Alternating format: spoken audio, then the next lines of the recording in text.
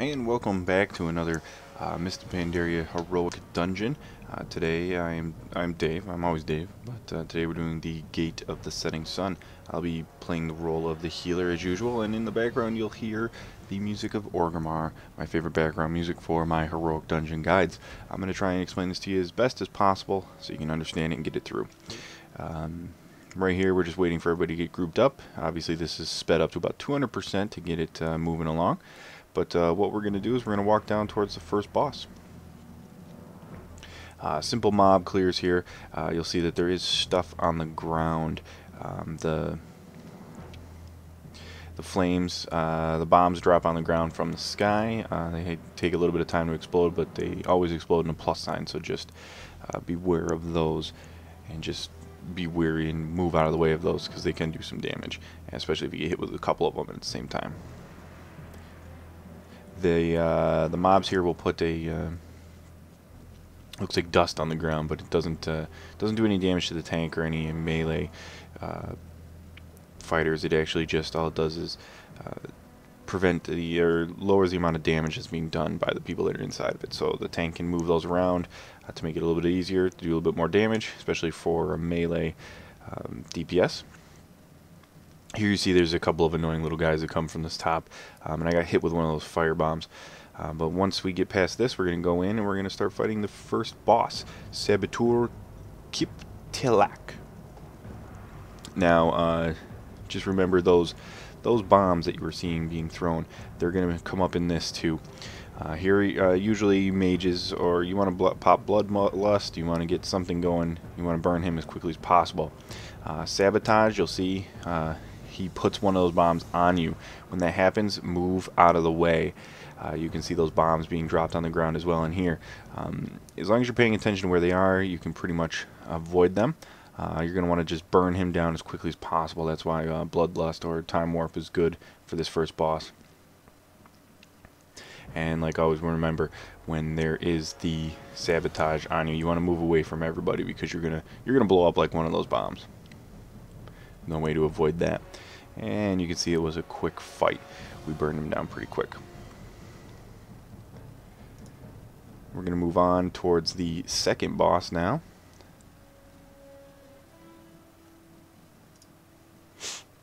Clearing packs of mobs here and there. You can watch, there's a couple of times where we'll just run through without fighting anybody, and it tends to be the best option here.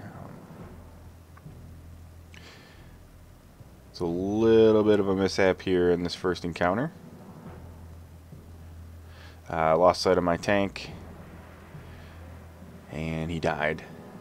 So we had another, we had a warrior with us that had to take over there for a second, and the shaman's helping me with a little bit of healing, because the warrior wasn't necessarily geared or ready to pull on the tanking. But you just want to be careful on those stairs, because I lost sight of my tank and I was not able to heal him. You just want to make sure that you're communicating in that sense. Moving on up, we're gonna hang a little right here.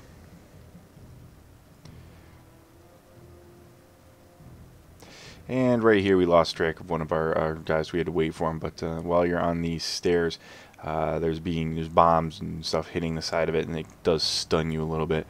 It doesn't do too much damage, if any. It just kind of like makes you stop moving for a minute.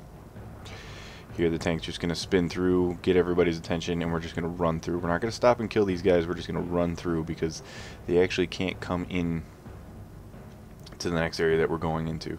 Everybody's going to get on this elevator, and we're going to head up to the next boss.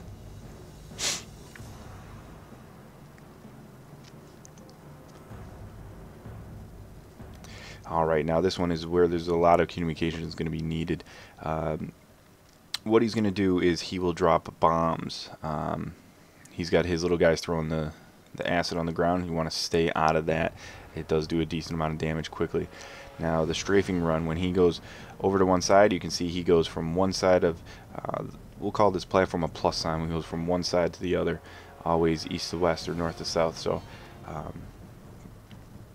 you can see he goes one way and then comes back the other way. So you just want to jump back and forth between the outer sides, so you can avoid getting caught inside of the flame.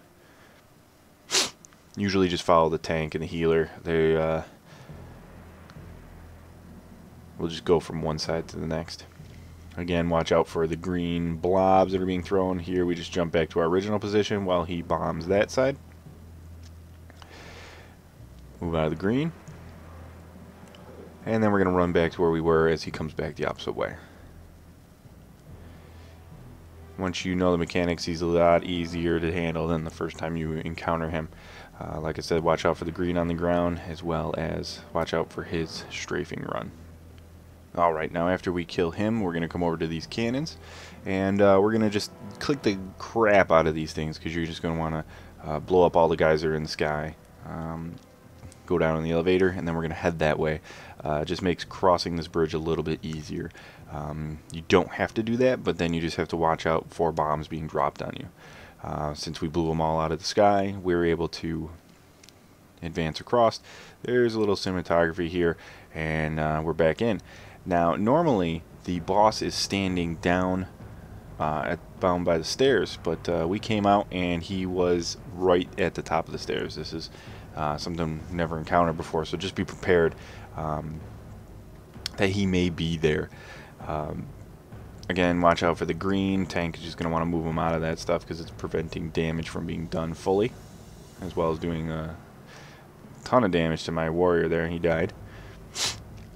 Other than that, he's just got ads that he summons right there. His little fury of attacks. You just want to try and avoid getting caught in that because it will do a decent amount of damage. Burn him down. Easy boss. Nothing serious here. Like I said, normally he's down by the stairs.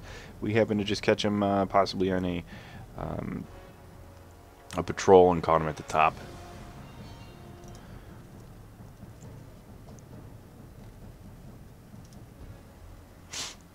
Now here we're just rezzing everybody up, getting everybody back up and running. The last boss we're going to make our way towards is Raygon. Now this is a giant beetle who is very, very easy to handle, not very difficult in any sense of the word. Again, here the tank is just going to spin. We're actually going to jump down right here. I almost miss my landing, and so does the mage. Mage actually dies because he missed it, the little piece of wood sticking out. But you can see the boss in the background there. Now what's going to happen is the tank is going to tank him like normal on the ground, and I'm going to follow around the tank. There's going to be some cyclones I got to watch out for as the healer. All of the DPS though are going to jump in these cannons, and they're going to be blasted up onto his face. You have to break apart his, or you have to defeat his weak spot first, which is his head. So the DPS are going to jump into these cannons. They're going to be launched up onto his head. Tank just has to watch out for those cyclones, as well as me as a healer need to watch out for those cyclones, because it can prevent me from healing him and him from being able to do his tanking duties.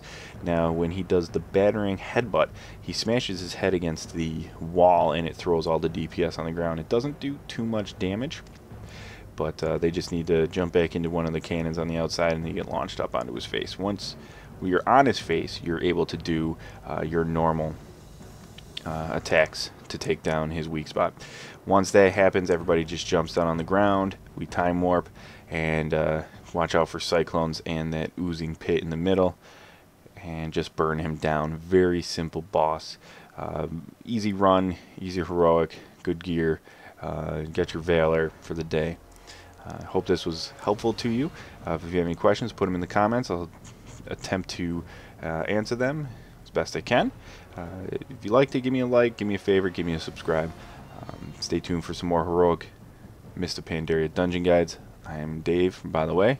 Like always, good luck and have fun.